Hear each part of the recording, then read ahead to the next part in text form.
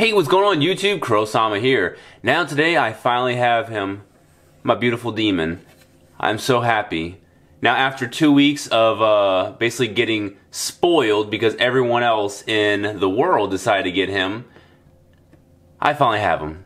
But to be fair, I mean Japan usually gets these model kits like way before everyone else except for China and Korea. So yeah, I had to suck it up. But also the G40 is like sold out almost everywhere I've looked. I looked everywhere so far, and yeah, I found it online though, so I do have it on the way. Hopefully next week if possible. But either way, it's going to be built and reviewed after this baby. So talking about this is just getting me moist. But first, I would like to thank newtypehq.com for sponsoring this video and just allowing me to provide such content for you guys. So if you do, enjoy this content, please go check out the website, use that promo code Krowcast, and get that 10% off any of your purchases. But other than that, let's go ahead and take a look at the box.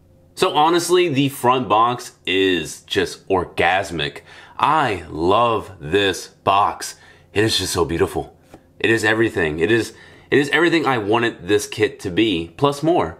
So, yeah, I'm probably going to frame this. This needs to be framed on my wall. It is just, it's perfection. This is probably my favorite master grade box. Probably my favorite box art to date. It's amazing. Now I did pay 4,500 yen over at Yamada Denki, so you can roughly get it between like $45 and $50. I think right now newtypehq.com is selling it for about $45, and I think the original price is roughly like $48. So I think they're having like a little discount, so if it is still up, I know it was sold out recently, but if they do get a new stock in, make sure to snag it up as quickly as you can. Now, with looking on the side of the box, you are going to get a front and rear shot with all the weapons equipped onto the backpack and then him just holding the mace. That mace is going to be my permanent weapon. I need to have that mace deployed. And I'm not even lying right now. I might even buy another one just to have it with the smoothbore weapon because I love it with that weapon. It's so amazing. It's fantastic. You got a nice little pose right here with some stands that are not included to my knowledge. And you're going to get a really nice shot of the inner frame. So that inner frame is just looking splendid. Oh my god, everything about this is looking amazing. Just the joints, everything, the chrome that's going to be on it. Man, that inner frame is looking baller. And just to note, I mean, the inner frame for the Gundams are universal. So, I mean, obviously there's some slight changes maybe to the feet and stuff, but for the most part, all the Gundams in this universe share the same frame. So we could be seeing a lot more of mobile suits in general coming through either P-Bandai or regular release. So I am just stoked, especially for a a rebake full city. Now over here we are going to have Mika. We're going to have a couple of figures, so I'm actually going to paint that. I'm going to do my best to make that justice. And then down here you just get markings, but I'm probably not going to use those. And you get information about the Barbatos. And on this side, it's just kind of showing you the posability for the arms, which looks great. It's going to have the mace, which is a fantastic weapon. And then right there, you're going to have just more outlined information about the weapons. You got parts for the knees. It's going to be sliding down. I mean, this thing is just, it's perfection. The backpack, you're going to have that to come out so that way you can rotate the smoothbore right underneath the arm. That's the pose, not that exact pose, but that's similar to the pose I want for mine. So I'm telling you, I'm probably going to get 2 Barbatos. I'm going to paint this one. But yeah, this thing is just looking great. Alright, so let's go ahead and crack this open.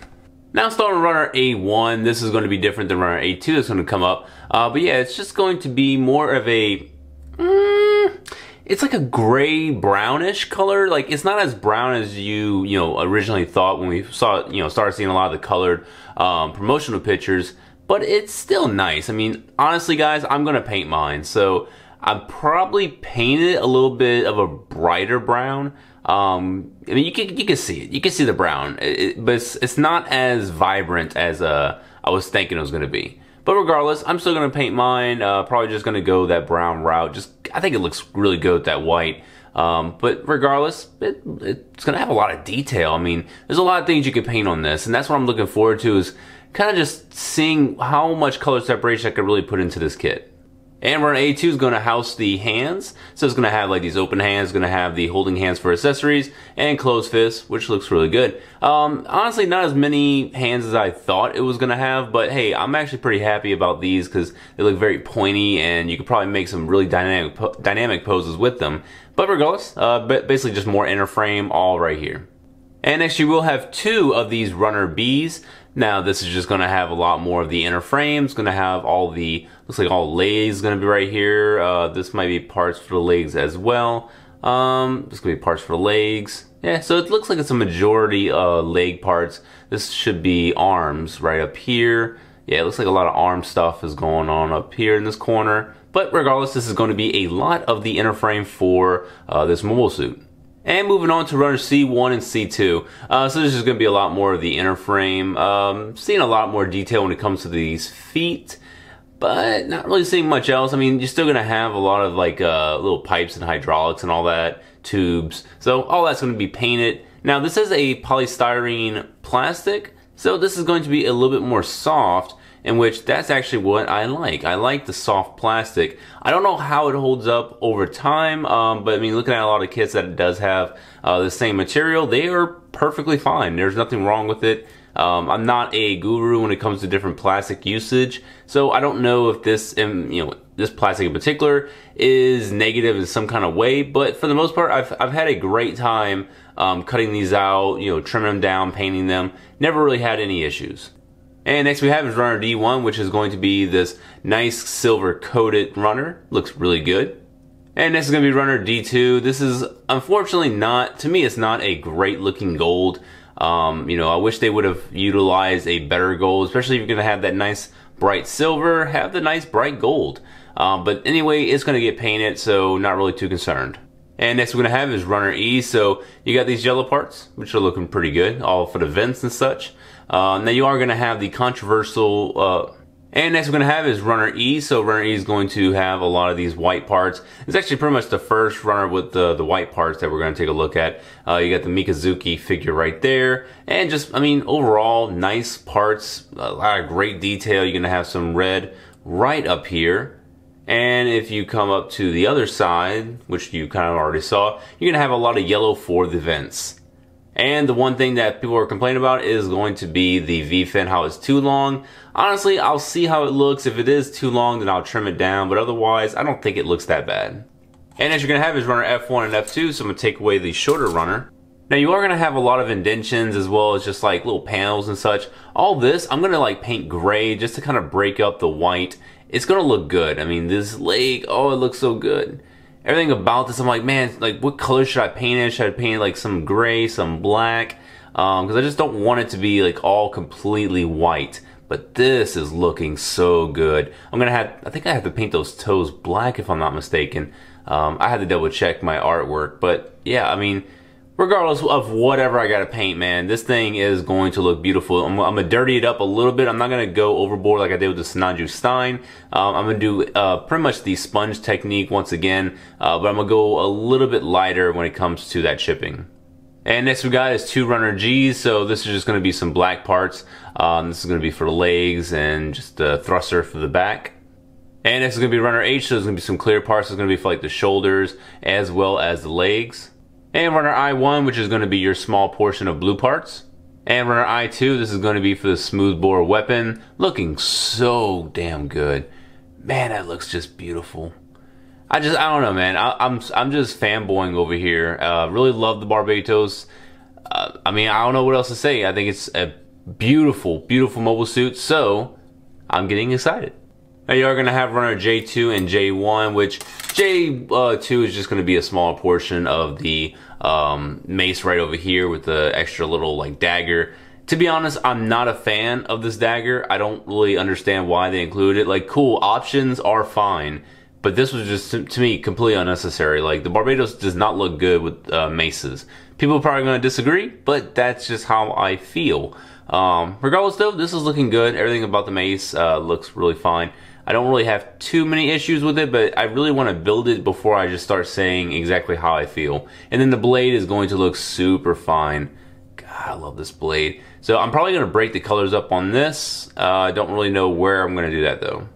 a small foil sticker sheet.